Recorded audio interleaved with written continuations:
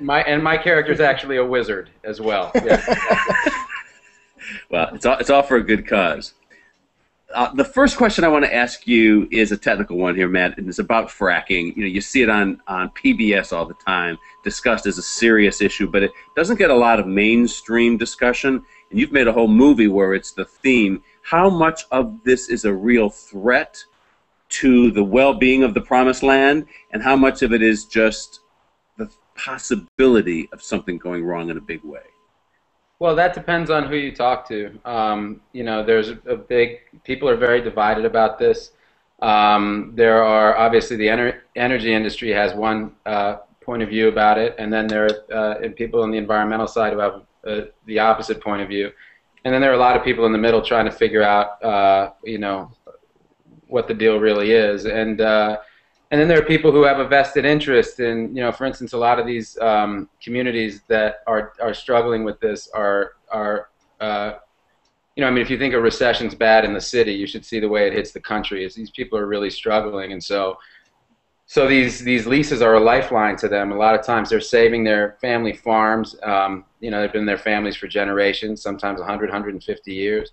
And then there are people on the other side of the argument who say, look, when times get tough, do you bring your daughters to the whorehouse?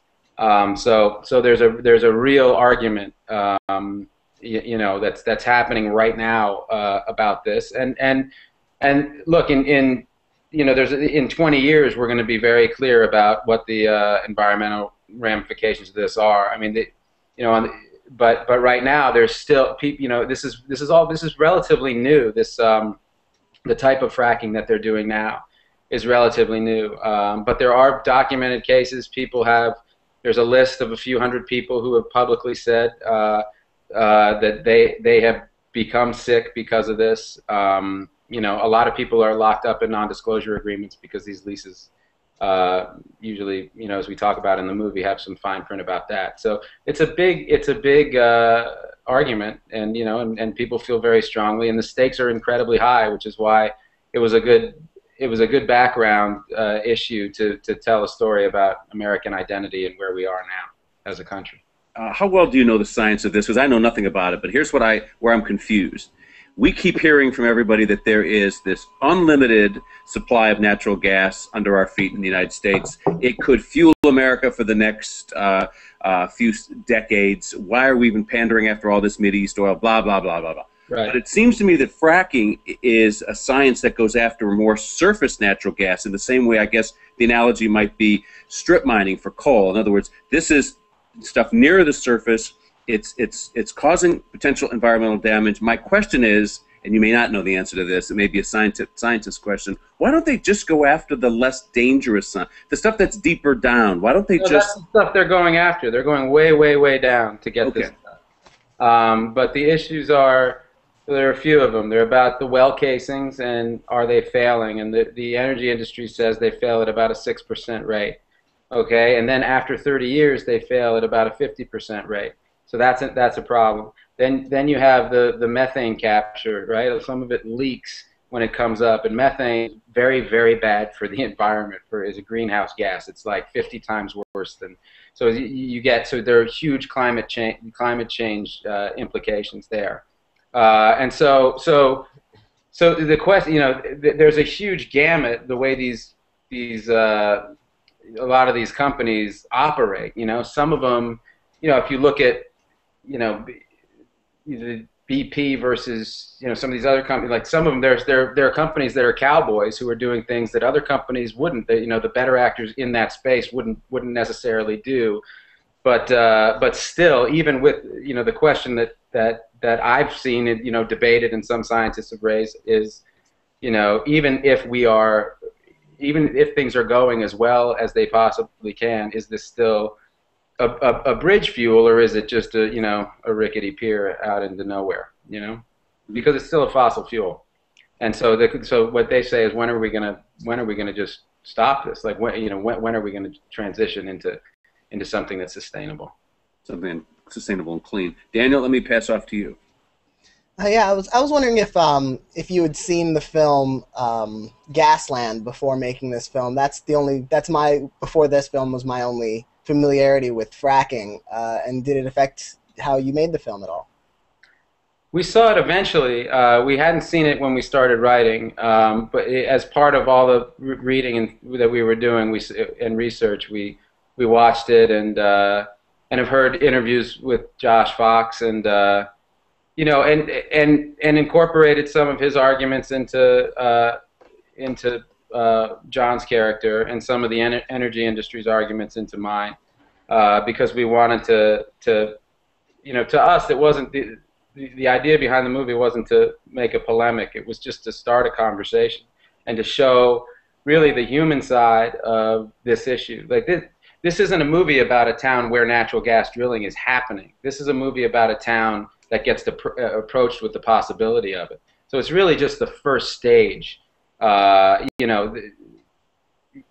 think people's perception is that this might be a movie about people getting sick and people, and it's just this. That's not this movie.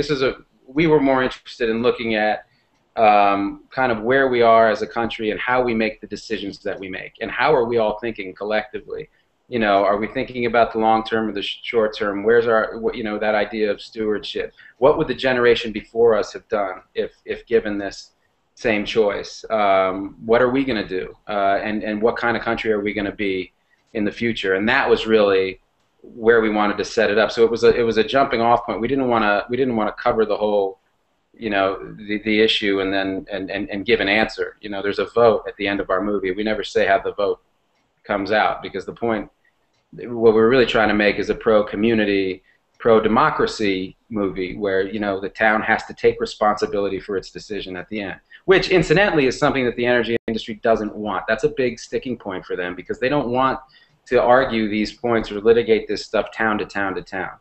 In their perfect world, these decisions would be made at a state level, because they say it's easier for them to know what their regulations are if they can just do one-stop shopping and understand what the rules are for the entire state, and then they can go get on with it. On the other side of that is people who actually live in these communities and say, I don't want a decision about what's going to happen in my backyard that could potentially affect me or my children to be made by somebody who lives on the other side of the state and maybe accepting money from this industry, political contributions. So I understand that point too, and and again, as we point out in the movie, these are the poorer communities. I mean, it would be unthinkable that in Bel Air or Beverly Hills or Pacific Palisades or the Hamptons that anybody at the state level would tell them, that they didn't have any control over whether or not there was going to be like fracking, in their backyard. I mean, that's ludicrous. So I think the people in these, these poor communities, these rural communities, are saying, well, why don't we have a voice? Why shouldn't these decisions be made at the local level? And again, on the other side of that is the energy industry going, well, it's just not cost effective for us to have to argue this from town to town to town. Like, can't we just set some ground rules? What makes your character in this movie interesting, Matt, is he's a corporate soldier, a real go-go guy. On the other hand, he's a little bit conflicted. And where I'm conflicted, I know where he ends up. But in the beginning of the movie, is he more devil than decent guy, or the other way around? No, I think he, like a lot of people, sees believes in what he's doing, or has a rationale, at least, for doing what he's doing. And he doesn't, John and I talked a lot about, in the first act you have a guy, you establish a guy in the first scene who is from a farming community that was really kept alive by some industry. And the factory closed and went away, and this guy watched his town die on the vine. And so he feels like he's offering a lifeline to these communities that are similar to his, and that's what he tells himself, and he believes that industry is exactly what's going to save these communities. And by the third act, in the second act, he basically gets fracked, emotionally by his experience with the town, his interactions with the townspeople, but he doesn't become an environmentalist at the end of the movie. I mean, we never felt like that would be a believable kind of story. What he does is he inserts himself into this process, this voting process, because he sees democracy getting hijacked, right? And he can't abide that. So he steps in to just say, listen, whatever you decide, this has to be your decision, right? And you have to take responsibility for it. you have to start engaging with these decisions. So it's not just about fracking or natural gas. It's about any of these decisions we're making. In a world where it feels like, increasingly the political, our politicians have been co-opted or bought off, or there's, the deck is increasingly stacked against the common man, and so stand up and take responsibility and engage as a citizen. Daniel? This is your third time writing a screenplay with one of your co-stars. You wrote, of course, Good Will Hunting with Ben Affleck, and then Jerry with Casey Affleck, and now John Krasinski wrote Promised Land with you. None of you are primarily known as writers, so how is the creative process different from one film to the next? Well, I think because we're all actors, the process was similar in each case. It was just a lot of improvisation and just building scenes, having a loose idea of what the story was and what the structure was, and then just trying to write the scenes kind of together in a more active way. Like we never would sit down and just type. That's not really our strength. It's building the scene through improvising it and then writing down the things that we thought worked, and then kind of doing it that way. So no, I mean, I know, as I was an English major in college, I mean, I was never the guy who was good at staring at a blank computer screen. That always drove me crazy. But I was taught in high school, so was Ben, by a great drama teacher and English teacher named Jerry Specca, who would write a play with the students every year. We'd write one play, and he would do it in this way, where he would get kids up on their feet and improvising scenes, and then he'd call kind of the good stuff out of out of that exploration, and start cobbling it into a scene. That's basically what we do. We have a question from the chat room here. We're live on the homepage of Gold Derby, and some people are putting in questions. A guy named Keith wants to know, what do you think of Ben Affleck's Argo? That's a big question. Obviously I love it. He showed it to me in March, a cut pretty close to the final cut in March, and the lights came up, and I just went like that. I didn't know what to say. I mean, it was just phenomenal, and I'm really proud of him. I'm not surprised at all. Having known him for 32 years and written a movie with him, and I bought the stock low. When we were on the Amtrak at 14 and 16, going to audition for the Mickey Mouse Club down in New York, I was the guy telling him, like, I think you're great, man. You're really gonna make it. So I'm happy to see that this has happened. I'm happy, particularly given where he was 10 years ago, and he really did some time in actor jail there, and I'm glad he's sprung himself, and now he's at the top of the A-list in literally every category. So that's great, and he deserves it. Daniel? Yeah, you mentioned, we're talking about Ben Affleck and how his career has surged of late. That's his third film as a director. This was actually supposed to be your first film as a director, wasn't it? Yeah. We wrote it with that in mind. Yeah, definitely. And then I had to bow out because I was doing the Neil Blomkamp movie, and it went longer than I thought it would, and so it was just one of those situations where I'd been away from my kids longer than I thought I was going to be, and suddenly I was going to have to turn around and go into pre-production in 2 weeks and be away from them for 20 weeks, and it just was untenable on the personal side for me. So I just walked away from it, which was tough because we'd worked really hard on the screenplay, getting it to a place where we were ready to go, and it was the exact size and scope of something that I wanted to do, and it was the movie that I wanted to do, but it just wasn't meant to be. Because we're an awards website, I have to ask the obligatory awards question here, Matt, and that is, you are somebody who, in a large way, has been made by awards because you came to prominence, you and Ben, in such a spectacular way on the Oscar red carpet, and the whole thing was so adorable, seeing you guys absolutely overwhelmed by this whole process, by this whole world watching. And I think we all were enjoying the experience with you because of the youth, the vitality, the excitement of it all. But it was in an awards context. I mean, take us back to that period of your life. What were you thinking looking out at all of this? It was just utterly surreal. I can't. I still, 15 years later, have trouble describing what it was like because we went from watching the Oscars, with the sheet of paper with all the nominees on, where you put in a couple bucks and everybody in the room is betting on who's going to win the most categories. From literally doing what a lot of people do and sitting around drinking beer and watching the Oscars, to in one year being in the front row and having Billy Crystal sing a song about us. And I mean, there was no the transition year where we got to go and just sit in the back and just kind of watch the whole spectacle. It just happened right away, and it was dovetailing with our lives changing and suddenly walking down the street and people stopping and turning and looking at us, or walking into a room and the conversation stopping and every head turning and looking at you, that which just isn't normal and isn't natural. And so we were trying to process all this stuff at the same time that this incredibly surreal spectacle was going on around us, and it was amazing. It was terrifying and fun and anxiety riddled, and I mean, it's taken 15 years, I think, to work through it.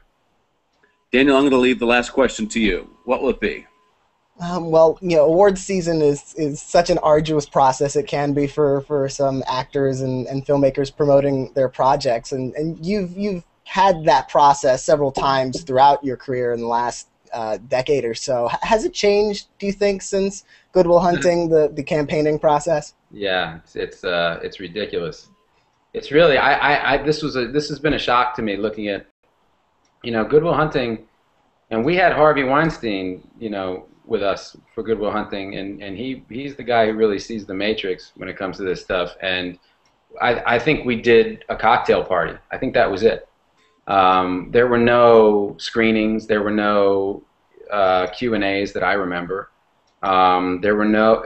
It's just it's morphed into this thing, and it's been really shocking to me to see what's happened. And not all good. I mean, it seems like we could do better with our resources. There's a lot of other things going on in the world that we could, you could still have the awards. I mean, and I don't know that. I mean, I can't imagine what's going to change. I mean, I think most people are like me. They see movies and they know which ones they like, and if they have a vote, they know which one they're going to vote for. And you're just having a party so everyone can get a free sandwich. I mean, I don't see, but it's like everybody does it.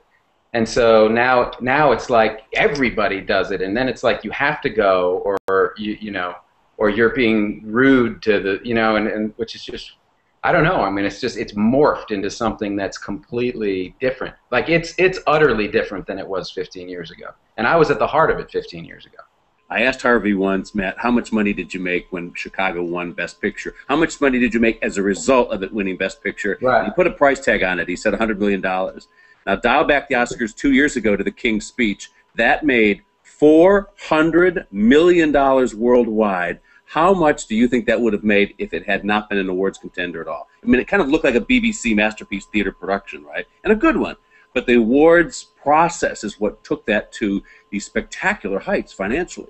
Which is why this is happening. I mean, nobody's doing it because they, I mean, they're doing it for money. It's all for money. There's a I mean, as you say, I mean, depending on the project, I should say. I mean, I don't think The Hurt Locker did particularly boffo box office, but I think it's tough to get people to go to see a movie about Iraq anyway at that time.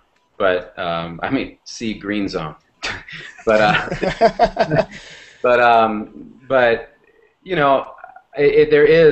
there's obviously a big upside if you can get attention or get some nominations. Like that just puts the patina of class on your project. And for a movie like King's Speech is a great example because that's not a huge budget, but if you open the newspaper and you see it's got these awards and you go, well, this is a good use of my time. And I think a lot of people who are busy and kind of have their lives that they're getting on with, and they want to see a movie, they maybe see 3 or 4 movies a year. They're going to look at the ones that seem to have the great reviews and seem to be worth their time and money. So no, I mean, I understand why it all happens. It's just become much more granular. It feels more like a presidential campaign. Like when you talk to these political consultants and they talk about, when they really get down into like the minutia of the process, and that's what it's kind of become. Like